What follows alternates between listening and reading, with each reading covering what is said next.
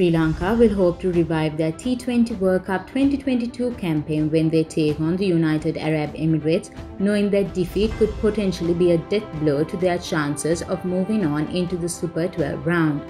The shock 55-run defeat to Namibia on Sunday pushed Sri Lanka to the bottom of their qualifying round group and effectively makes their remaining two matches of Netherlands and the United Arab Emirates must-win matches.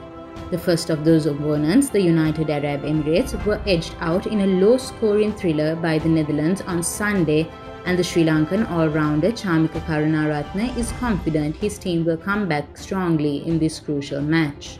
"We just had a bad day," Karunaratne said, adding, "We have to accept that Namibia played good cricket yesterday from all three departments. We have to accept that, and what we have to do is we have to review what we did, our mistakes and everything. So we will take it more seriously and just play the next few matches because we are better than that. We are so much more better than that," Karunaratne said. "I know our players and the staff and everyone is going to come back more strong and is going to play some good cricket." The two teams have met once previously in T20 cricket in the 2016 T20 Asia Cup when Sri Lanka won by 14 runs.